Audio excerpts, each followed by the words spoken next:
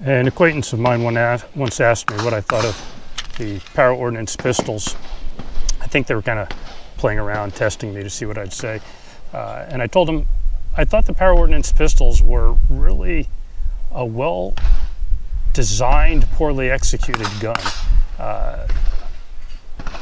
I think that some of the engineering in the initial ones were really kind of clever and unique. They were the first high capacity or full capacity 1911 pattern guns.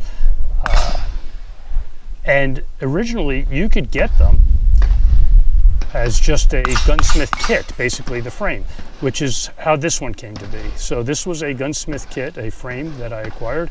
It came with a couple of magazines.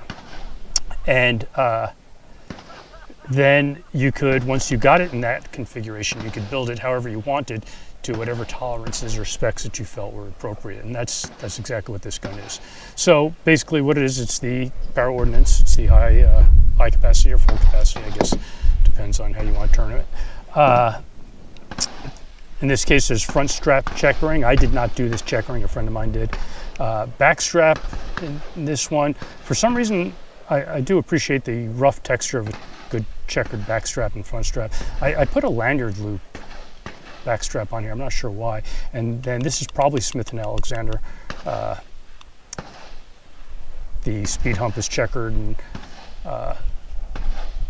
everything else is pretty plain Jane. It's a cart barrel. Probably cylinder and slide, if memory serves me, for the ignition. Really nice, crisp, very short let up. For some reason, it's Novak sight cuts. For some reason, I went with adjustable sights. I'm not sure why. But overall, it's, I mean, in a lot of ways, it's kind of a plain 1911. Just happens to take 14 or 15 round magazine. One of the things I did do on this gun was flush cut the slide lever on the ejection port side. That's not uncommon for me. I had watched an individual in a shooting match.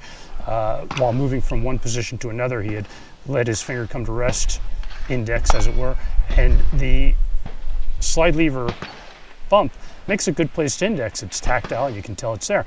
But what happened was he had pushed it just slightly out of battery somehow, and it screwed up the way the gun was running. These are not Power Ordnance grips. These are aftermarket. I forgot who made them. There's not a lot of good quality aluminum grips for this gun. And it's hard to get like a G10 or some other phenolic resin because they're awfully thick. These are aluminum. And obviously for a gun that's this big, having the thinnest grips possible helps.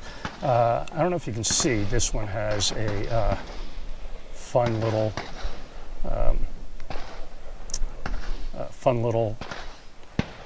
slide recoil guide rod plug. But other than that, it's pretty standard. It came out pretty nice. It shoots well. Let's shoot it. I haven't shot it in a long time, so let's shoot it and see how it does. One of the things I like about the Power Ordnance is it fits in a standard 1911 holster. Used to be getting pouches for the magazines was kind of tricky. In this day and age, it's not difficult at all.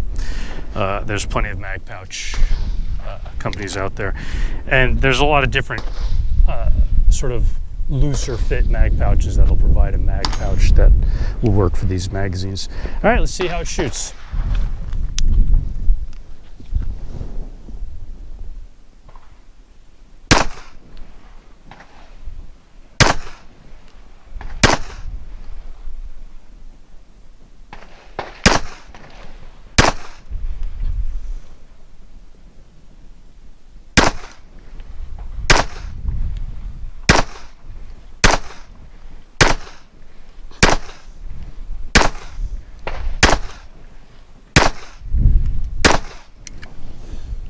.15 rounds, 45, really gentle recoil impulse.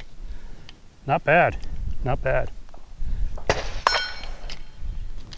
Let's put 10 rounds in the head box, see how that does.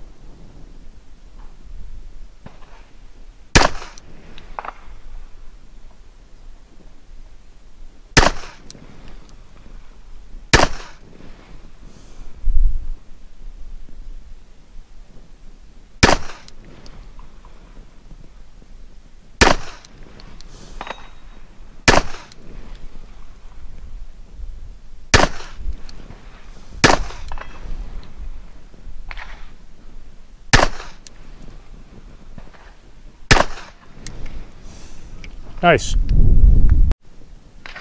All right, put one low, that's probably me on the trigger. Put one high, probably not, waiting for the sight to settle, but the rest are pretty nicely settled on the head box, maybe 18 or 20 yards out. Overall, not bad. If you're gonna try and find a para ordnance, maybe that gunsmith kit might be the way to go if you can find one, or build your own.